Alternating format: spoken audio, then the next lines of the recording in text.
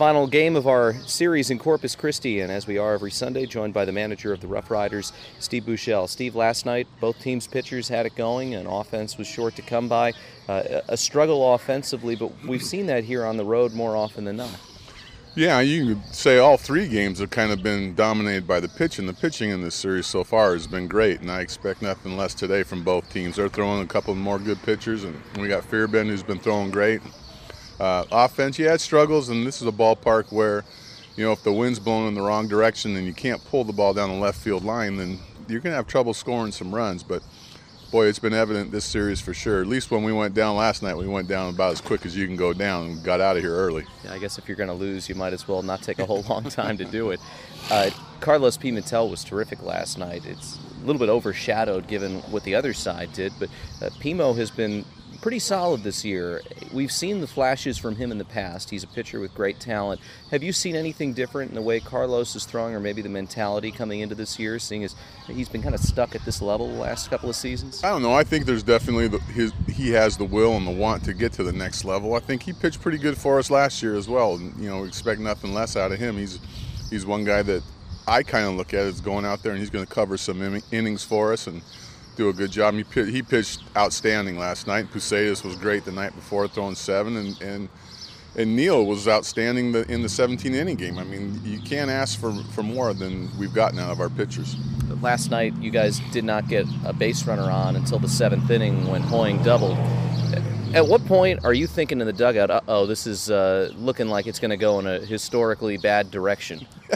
I don't know that I think, you know, I don't get to a point where I think that, but you know, this is like the 3rd time now I think someone's taken a no-hitter on us into the 7th or 6th inning, so we might be making a little bit too much of a habit out of it, you know, and they've all been on the road, and it's been against good pitchers, so, and it's been against guys that have gotten ahead of our hitters. Last night, all of them were ahead of our hitters 0-1 the whole night long, so we probably need to do a little bit better job adjusting there, but no, you know what, if it starts today, I'll probably start thinking about it in the 1st inning just to jinx it. Have you ever been a part of a team that has been no-hit or perfect gamed in your playing or coaching career? I don't think so. I was thinking about that, and I've been thinking about it in those 3 games where we're getting no-hit.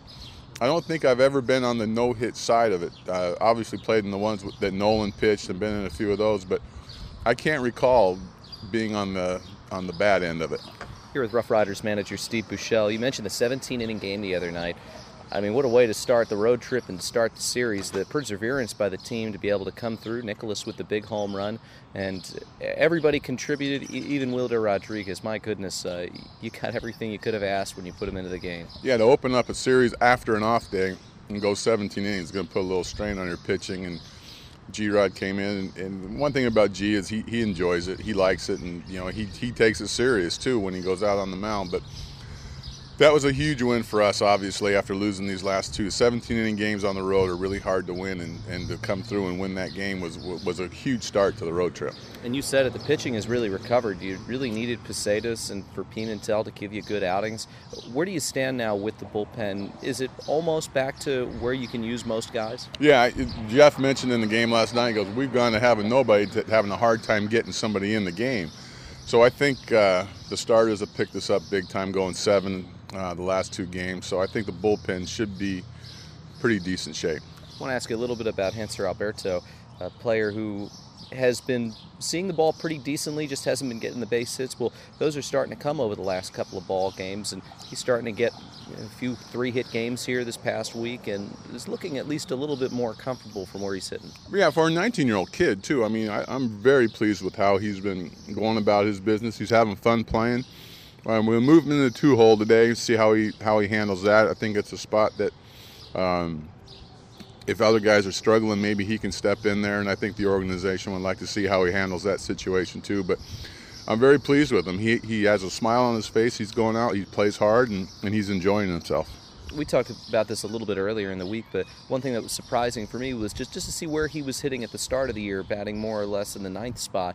And I think you explained it a little bit to take some of the pressure off of him. Yeah, I think so. I think these young kids, you know, sometimes you can look back last year with Larry Garcia. The start of the season was up top of the order and struggled early, and we put him down just to see if it would take some pressure off of him, and it seemed to work. And by the end of the year, after a month or so, he was right back up top. But it takes time when you get to AA for your first time. The pitching's very good here, especially in this league. So, but Hanser can handle it. He's got a great attitude, a great outlook on the game, and I think he'll be fine.